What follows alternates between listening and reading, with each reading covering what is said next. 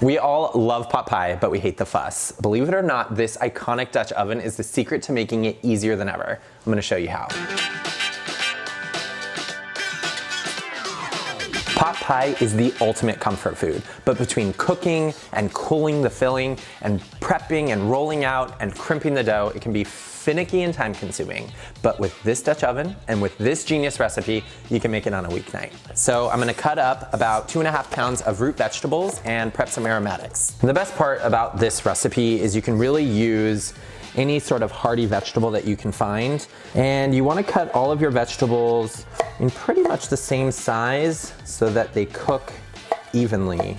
But the most important thing for this veggie pot pie is to use a mix of flavors, a mix of textures, and a mix of colors, because we want it to be really beautiful. My Dutch oven is over medium heat, and to that, 4 tablespoons of unsalted butter and a couple tablespoons of olive oil.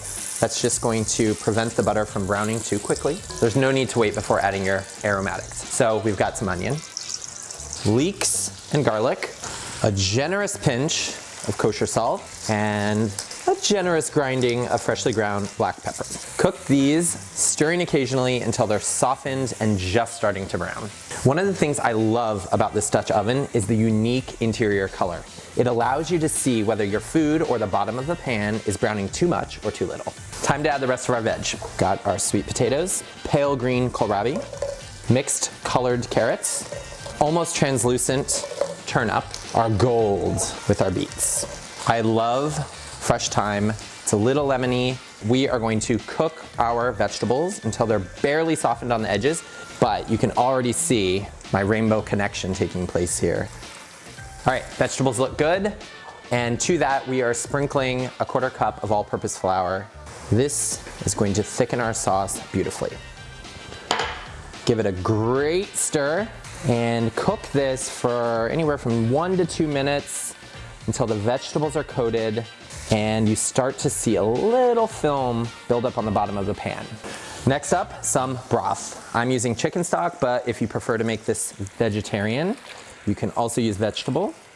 So now you want to take advantage of that enamel surface and scrape up all that delicious fond to create an incredibly flavorful sauce.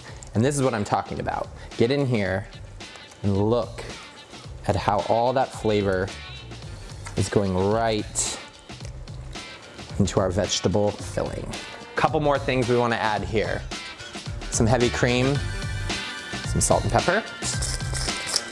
And last but certainly not least, for color and tons of smoky flavor, a little smoked paprika. All right, the filling is done, so cut the heat, and this is where the magic begins. With this lid, I can bake a crispy, puffy, golden brown crust at the same time I finish the filling. How? Well, this lid is made out of the same enameled cast iron as the pan, which means I can cook on it, and it's gonna blow your mind. So I have a large sheet of parchment paper. I'm gonna go ahead and fold it in half, rotate it 90 degrees, and fold it in half again. Fold it into a triangle, and then into a smaller triangle. Place the tip of the triangle into the center of the inverted lid. Measure to the lip of the lid, and that is where you're going to cut. And by doing that, you get a perfect circle every single time. All right, so I'm going to use the little parchment paper round I made here and just trace around your circle, just like that. Take the parchment paper round you made and invert your crust on top. We're going to brush it with a little egg wash. This is going to give it a beautiful brown, shiny sheen, flaky sea salt, and fresh cracked pepper. Slide this right onto your inverted lid and on top of the filling. Bet you've never seen that before. This goes into a 400-degree oven until it's puffy and golden.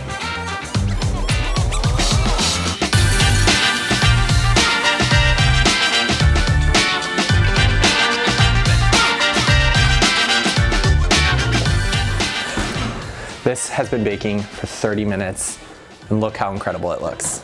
Okay, the lid comes off. It smells really good. We're gonna stir in some thawed frozen peas and some fresh parsley. Oh yeah, this Looks delicious. Here is where our pie gets its crust. You're gonna slide it right on top. Oh, yes. This is literally the easiest pot pie I've ever made. Let's cut it open.